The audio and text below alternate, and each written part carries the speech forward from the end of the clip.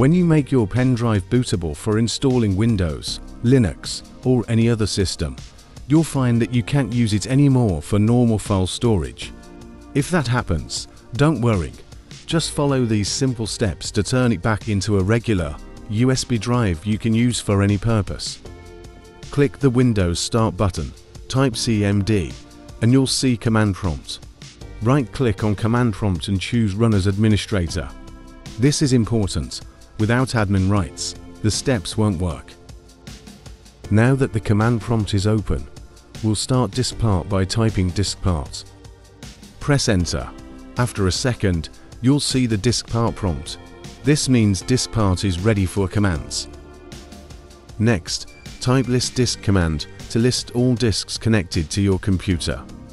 Press Enter, and you'll see a list like this. Usually, Disk 0 is your main hard drive. Look for the disk that matches your USB size. Disk 1 is my 16 GB pen drive. Now, we'll select the USB by typing this command, replacing X with your USB's disk number. In my case, it's Disk 1. Diskpart will confirm by saying Disk 1 is now the selected disk. That's exactly what we want. Here's where we wipe the drive's partition table. Type clean. Press Enter. This command instantly deletes all partitions on the selected disk. It doesn't take long. You'll see a message. Diskpart succeeded in cleaning the disk.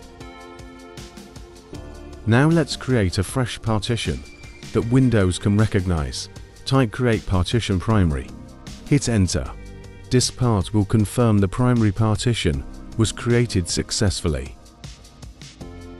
Next, we'll format the partition so it works like a normal USB.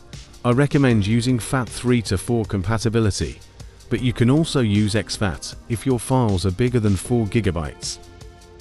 To format with FAT3 to quickly, type format fs equals FAT30 to quick. Press Enter. This might take a few seconds, but you'll see the progress in Diskpart. After formatting, we need to give the USB a drive letter so it shows up in File Explorer. Type. Diskpart will confirm by saying something like, Diskpart successfully assigned the drive letter or mount point. Your pen drive should now pop up automatically. Finally, we can leave Diskpart. Type Exit. Now, see your USB drive. It can be used for any purpose, like storing files, videos, or documents just like a normal pen drive. Lastly, close the command prompt window. That's it. Your pen drive is now a normal USB storage device again.